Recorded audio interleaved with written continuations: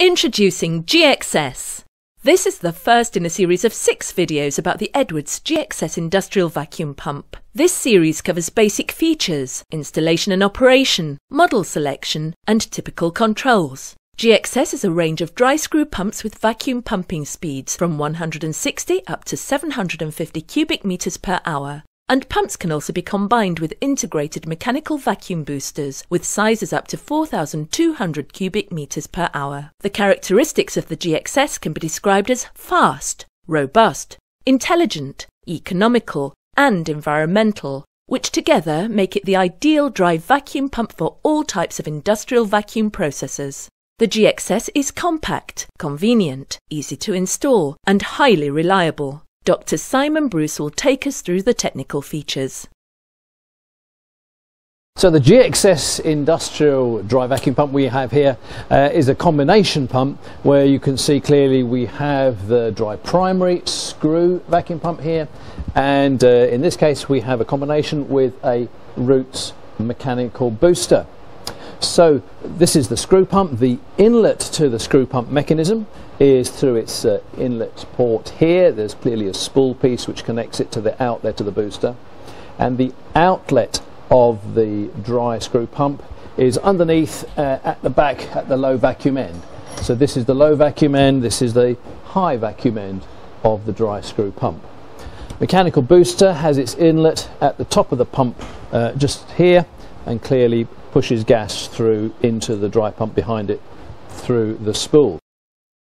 The screw design is an innovative and patented screw technology which combines the aspects of variable pitch with a taper profile and the Quimby screw form.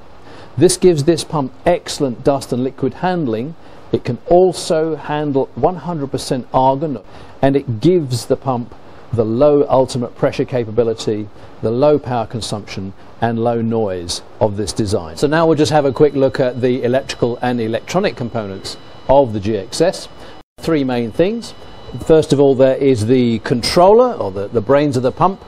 There is the inverter which drives the motor, which is over the back. Power for the GXS comes in through the standard Harting connector on the back and is distributed into the inverter. In this case, because we have a combination of a screw pump and a booster, we have 2 inverters because we have 2 motors. So power goes into the inverters. This DP dry pump inverter also supplies the low voltage, which feeds the controller. Now the controller provides the intelligence and the programming to run the GXS and do everything that it needs to do and provide all of the routines for operating the pump. The inverter of course runs the motors of the dry pump, the DP, or of the mechanical booster, the MB, and rotates the dry pump or booster at the correct speed. For the dry pump that's 110 Hz, for the booster that's 102 Hz. Because these inverters or variable frequency drives have the ability to have their speed infinitely varied, we can control the pumping performance of the GXS DP and the MB as well. The inverters also provide protection for the pumps to make sure they cannot be overloaded, and also protection for the motors as well. You can see here the motor for the mechanical booster, and over the back here the motor for the dry screw pump, the DP. The motors of the dry pump and the mechanical booster are high efficiency. They have built-in water cooling. They are hermetically sealed with the gearboxes of the dry pump or the mechanical booster. They share a common lubrication system. They are Intertek ETL listed and exceed the requirements of Euro IE2 standard. There are 2 versions of the inverters used on the GXS pumps. The so-called low voltage, which is this one here, and the high voltage, which is here. They're clearly distinguished by the colours. The orangey red colour of the high volts inverter means that this inverter is suitable for input voltages between 380 and 460 volts. The low voltage inverter with the puttier grey colour here is suitable for 200 to 230 volt inputs. Of course, both inverters are rated from 50 to 60 Hz, so it really doesn't matter what the supply frequency is. The GXS is fitted with a water cooling system which regulates the temperature of the screw pump, the DP, but also of the motor and of the inverter for efficiency.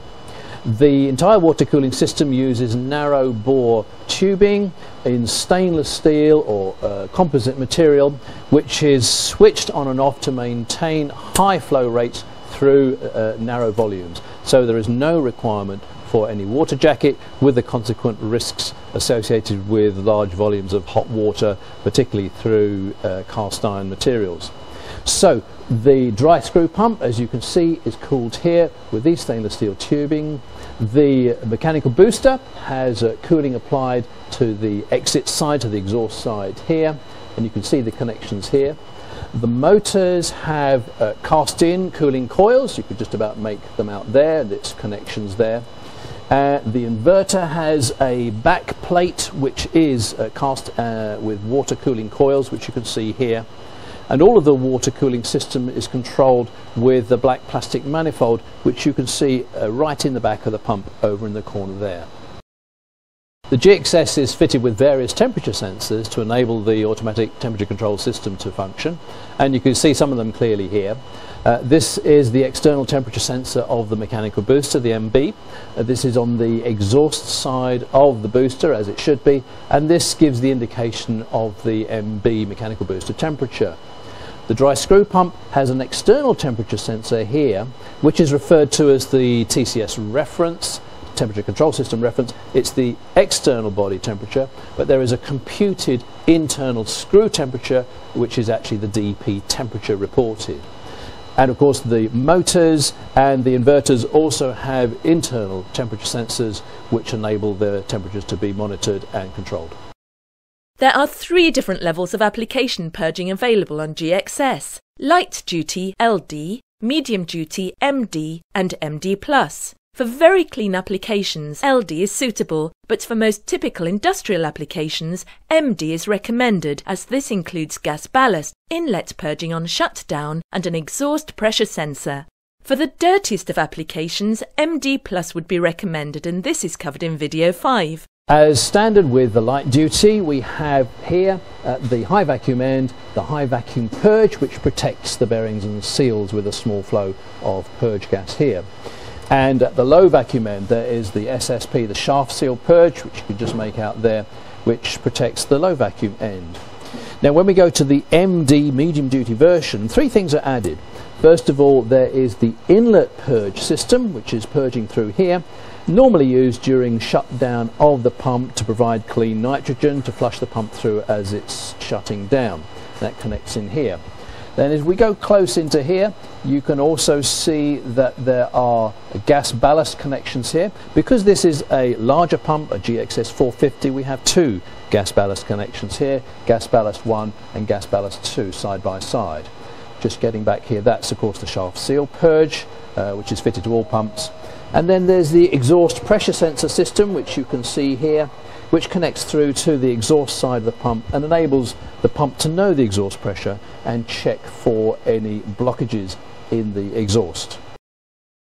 All of the purging on the GXS is handled and controlled by the purge gas manifold block, which you can see clearly here, and all of its connections through to the different ports to feed the purge gas through. On this GXS 450 screw pump, you can see there are the 2 controls for the gas ballast.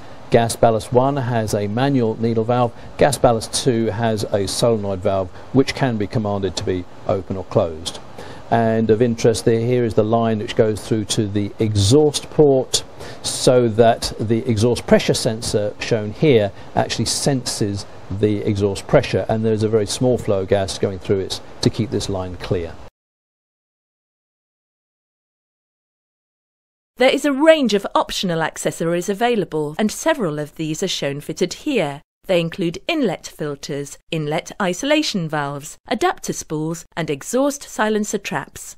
The use of suitable purging level and suitable accessories means that the GXS can be applied to any type of industrial vacuum application, from drying to coating, from automotive to metallurgy, from polymers to aerospace. Let's look at connecting up and starting the GXS. All of the utility connections are found on the back of the GXS pump. The power goes in through the Harting connector here. Cooling water goes in here and out of here. The purge gas is connected to the bottom of the flow meter here.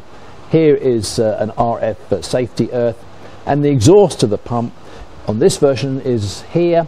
There is also a version of the GXS where you can have the exhaust at the side. Electrical connections are here. Here is the Ethernet port, the serial port. This D connector is for optional accessories.